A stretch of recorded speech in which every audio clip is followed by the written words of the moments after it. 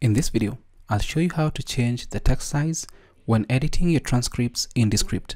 Now, the scenario here is if you want to increase the size of the text, decrease the size of the text, or just reset the size of the text if you increased it or decreased it without knowing what buttons to touch or whatnot.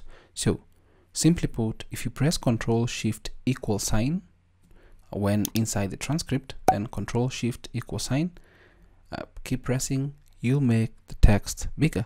If you press Ctrl+Shift, the minus sign on your keyboard, then you'll make the text smaller. Now, that is how fast you can do it.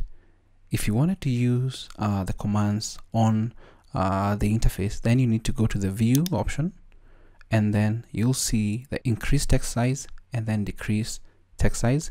But if you want to reset the text size to the default size that Descript has, then you'll need to use the reset text size option here. Just click on that, and once you do, you're going to reset your text size to the default Descript's text size. So that is how you can change the size of text when editing your transcripts in Descript. Thanks for watching. My name is David. Until next time, stay safe and never stop learning.